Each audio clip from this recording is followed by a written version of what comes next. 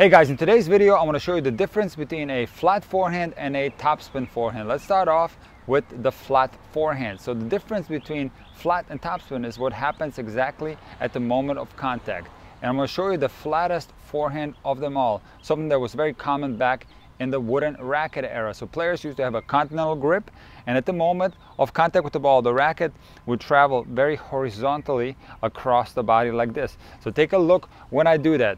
So in a continental grip, I'm going to go horizontally across the body. You can see that this ball has very little spin on it. You can see in the trajectory of the ball, it's a very flat shot.